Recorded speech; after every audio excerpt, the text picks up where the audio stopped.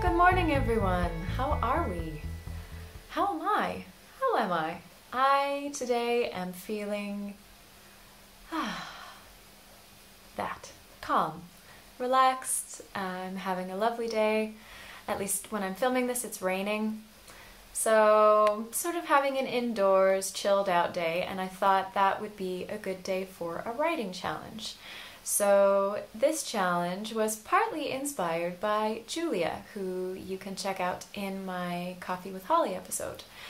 And this writing challenge is about writing a letter to yourself from yourself. So there are two options. You can do both or one.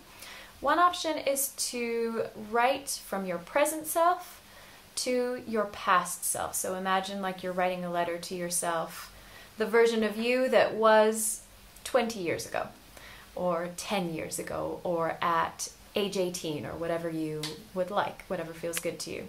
The other version is to write a letter to yourself from the future version of you. So I would write as 100-year-old me to 34-year-old me in the present. So it's sort of a nice way to change your perspective on all of the things that are happening now.